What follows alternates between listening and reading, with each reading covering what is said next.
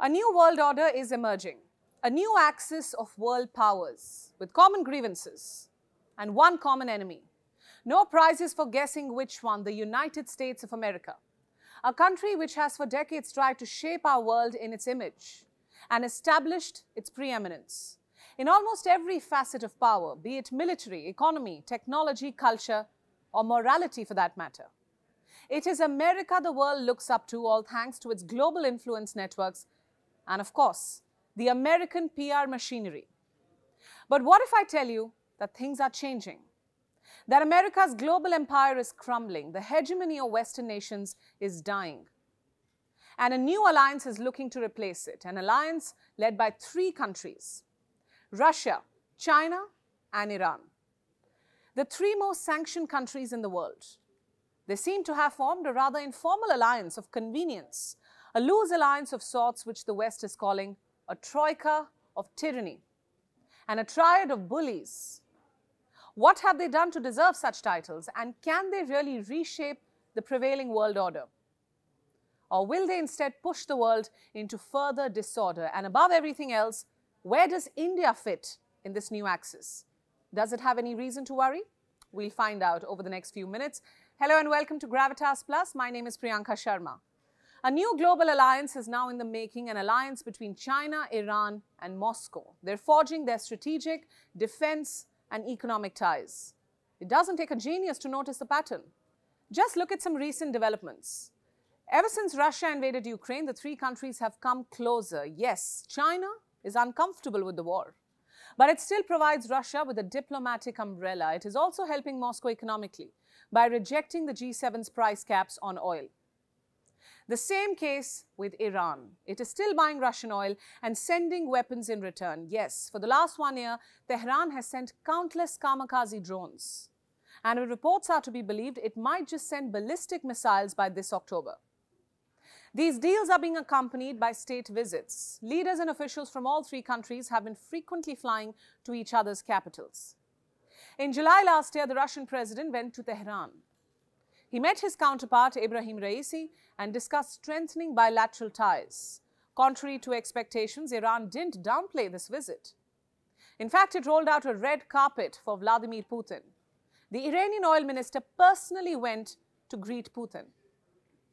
And then in November, a group of Russian security officials visited Iran. Their aim was to find ways to counter Western pressure on both countries. Syria is another good example. Another good example of the Iranian and Russian interests coming together. For years now, both sides have been trying to keep Bashar al-Assad in power. Their only aim is to counter American interests in Syria. Just last week, the US shot down Iranian-made spy drones in Syria.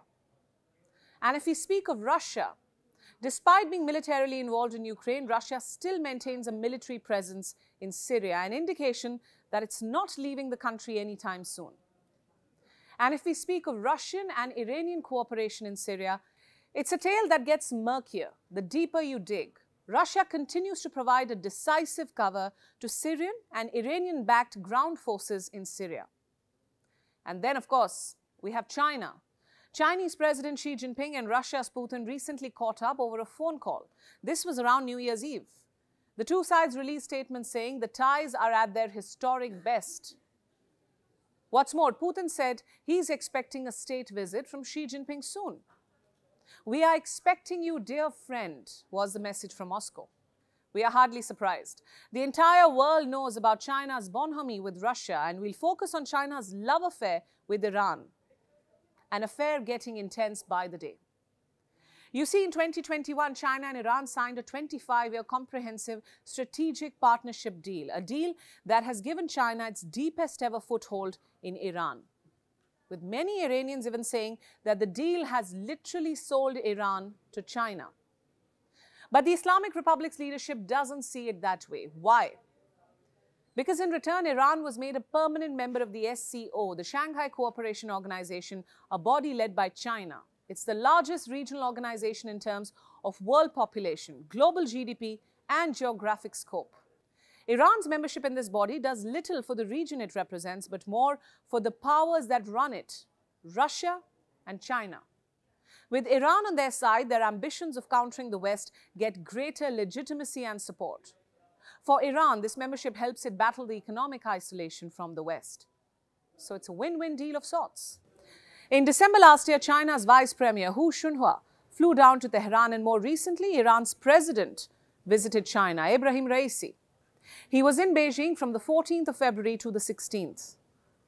The Chinese president gave him a red carpet welcome, followed by a guard of honor by the Chinese military. The arrangements were grand, to say the least. They had to be. After all, this was the first state visit by an Iranian leader to China in almost 2 decades, and Raisi didn't go to Beijing alone. He took along a huge entourage of ministers.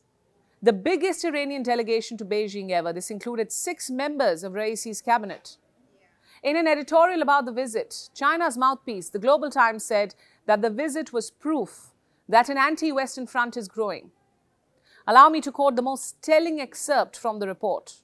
It said, China's deepening cooperation with Iran also has an anti-hegemony and anti-bullying feature. Both China and Iran uphold independent foreign policies, firmly defend the principle of non-interference in internal affairs on international occasions. If anyone feels targeted in this process, then they should first reflect on whether they are too selfish. So how do we perceive such statements and developments? Do they indicate the consolidation of an anti-Western axis? Do they indicate the rise of a new world order? It certainly seems like it, and the American media can't stop talking about it. For the last 2 months, there have been endless reports of how China, Iran and Moscow had joined hands against the West, how Washington will have to take on all 3 at the same time. And not just these 3. Reports say the triad also has a posse of sorcerers' apprentices. What do I mean by that? Smaller nations that agree with their vision, namely Venezuela, Nicaragua, Cambodia, Myanmar, and the most important of them all, North Korea. A country which of late has been flexing its ballistic muscles way too much. So to put it simply, China, Russia and Iran want to unite all like-minded countries behind them and use them as a solid front to counter Western hegemony. This seems like a page straight from the Western alliance building playbook. In the days ahead, you can expect these countries to go all guns blazing on the West. You can expect to see them blaming the West for their ills on global forums and using their vote at the UNSC or the UNGA to thwart the multilateral system. The big question, where will all this leave India? Will India be collateral damage in this game plan? Well, we wouldn't go so far as to say that. You see, India has historic ties with Russia. India and Iran also share a cordial relationship. China is obviously an exception. It never fails to provoke India. Yet, New Delhi and Beijing have managed to not let the tensions flare up dramatically. So should India worry about this alliance? We don't think so. This triad just has one rotten apple as far as India is concerned, China. I don't think the other members of this alliance, both present and future, would square off against India, especially Russia and Iran. One can't imagine these two joining an anti-India alliance. In fact, this alliance isn't even about India. It's about the West, its monopoly, its dominance, its brazen lectures, and its selfish wars. My point is simple. Russia, China and Iran may have their own ulterior motives.